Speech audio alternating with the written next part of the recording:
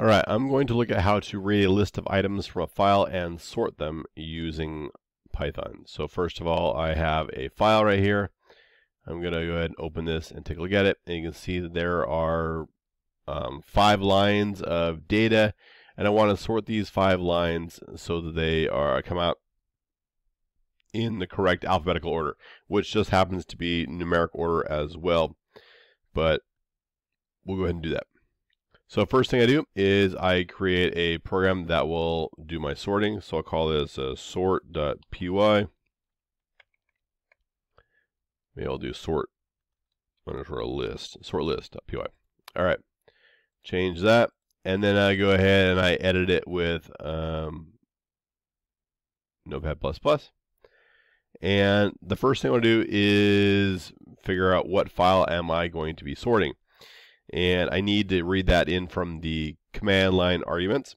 So I'll import sys. And then I need to figure out my file name.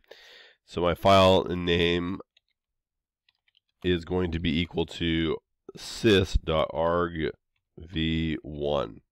So the first argument after the name of the program. So I just need to figure out, first of all, if I have that. So if length sys.argv.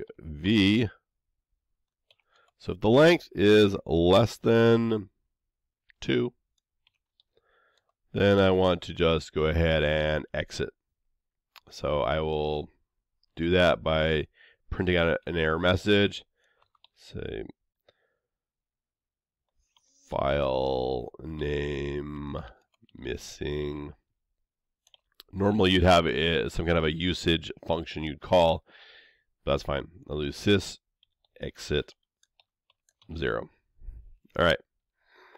Now I've got this file name, and I want to open the file name. So I'll do a file handle equals my open file name and read only. I want to close that also so that I make sure I don't forget.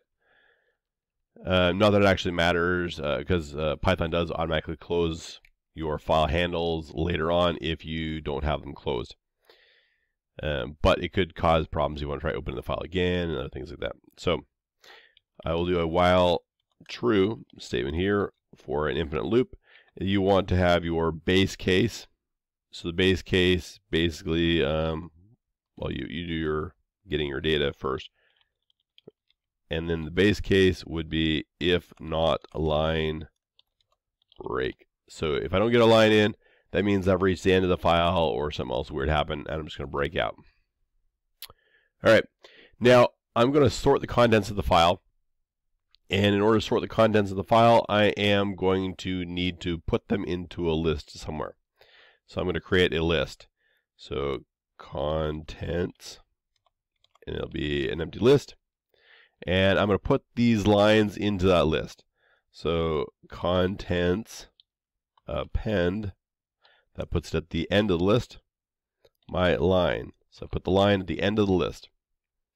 At the end of this while loop, because it broke out, I should have a contents line that is now, or a contents list that now has all the lines in it. So I'm going to go ahead and sort them. Let's go ahead and label this section right here. So this is read in contents. And this would be sort contents. Now, the nice thing is you can sort it very, very quickly. You can do contents sort. You can also manually write your own thing to sort it, but we're just going to sort it automatically this way right here. Next, I want to go ahead and display the contents. I could write them out to a file, but I'm just going to display them instead. So display contents. And the way you do that is you have to loop over the contents. So you do for line in contents. So that will go over every single line that's in the contents.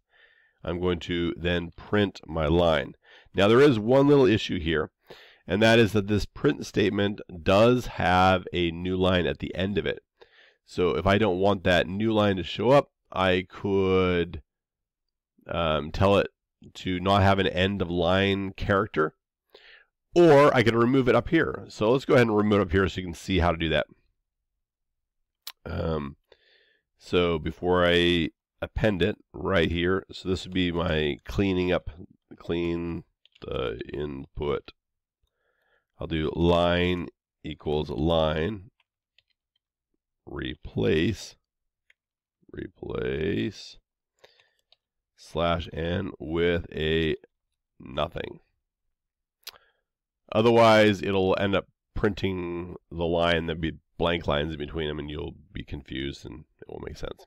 All right, so this is the whole file for just going through and sorting it and printing it out again. So let's go ahead and run it now, and we'll see how it works. So I'm going to pop up a command prompt, and I'll do a directory listing. I can see there is a sort list.